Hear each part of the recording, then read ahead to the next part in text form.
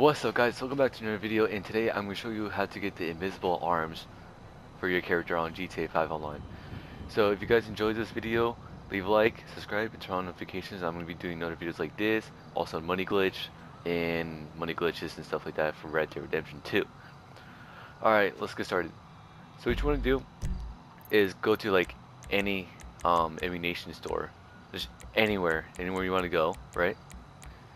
And then make sure to set your last location, alright? Now what you want to do, go to pause menu, go to online, click jobs, play job, go to Rockstar Created, and go to missions, and you can do any mission that you want, right?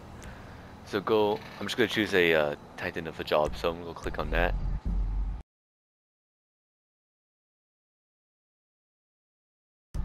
Now you don't have to do this as a friend, you can do this on your own. And so, yeah, I'm going to start this mission.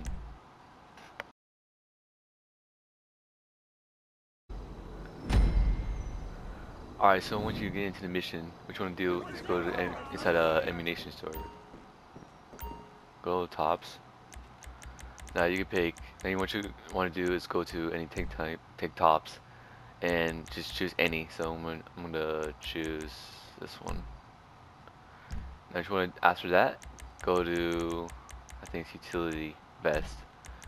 You can choose any of it if you want, and pretty sure you can choose any one of them. And then after that, you want to go to overcoat blazers, click top, and this is how you get it. So don't quit the mission, you just gotta save your outfit, alright? So you don't lose the thing. So let's see, I'm gonna choose over this one. I'm gonna name it arms. Now in order not to get into the bad sport lobby, either you kill yourself or just quit the mission.